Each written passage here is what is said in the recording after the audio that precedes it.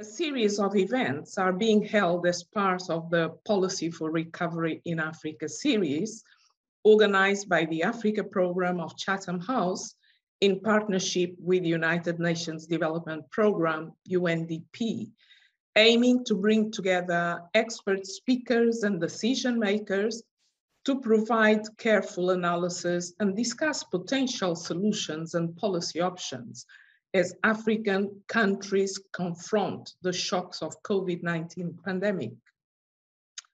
The simple truth is that African governments, institutions, regional bodies, and Africans need to make huge progress in order to meet the Global Sustainable Development Goals and the African Union Agenda 2063.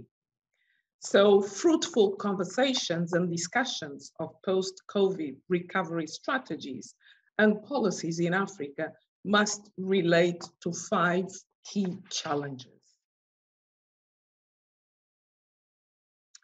According to the Africa Center for Disease Control and Prevention, the continent has received over 137 million COVID-19 vaccine doses, with supplies coming from COVAX Global Vaccine Sharing Scheme, bilateral donations, and recently the African Union.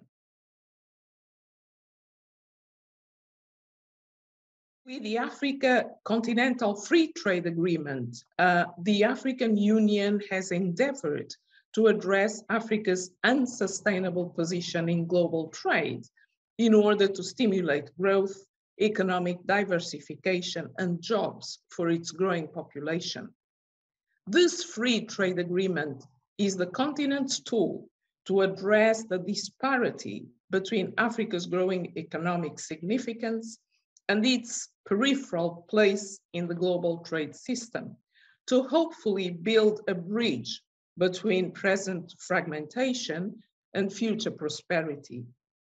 It is an ambitious, comprehensive agreement covering trade in goods, services, investment, intellectual property rights, and competition policy.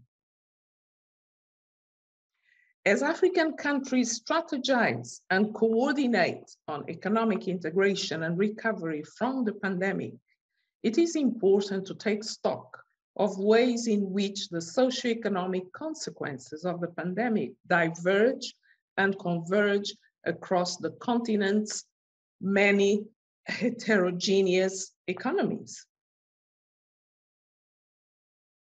Many countries are facing escalating debt while still struggling to inject much needed cash into their economies.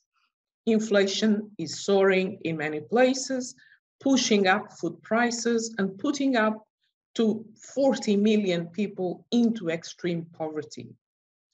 African countries will have to rely on capital markets, which account for 40% of the region's external debt, financing gap that stunted Africa's development even prior to the crisis, and which may now become a serious threat to its post-COVID-19 economic recovery. COVID-19 has contributed to pushing the debt to unsustainable levels. African countries spend roughly a quarter of their budgetary revenues to pay for their debt service, with significant opportunity costs on health and welfare spending. The pandemic showed the risks of continued reliance on foreign donors for resources such as vaccines, but the collective response demonstrated that the African Union is becoming a stronger institution capable of addressing regional and global challenges. Health ministers from across Africa convened in early 2020 to establish a unified strategy for combating the pandemic. The plan focused on 3 pillars: preventing severe acute respiratory syndrome transmission, averting deaths, and avoiding social and economic harm. However, the economic impacts of COVID-19 have weakened many states' ability to deliver not just healthcare, but also security and other basic services, in particular in refugee and displaced camps and other peripheral areas, including in border regions.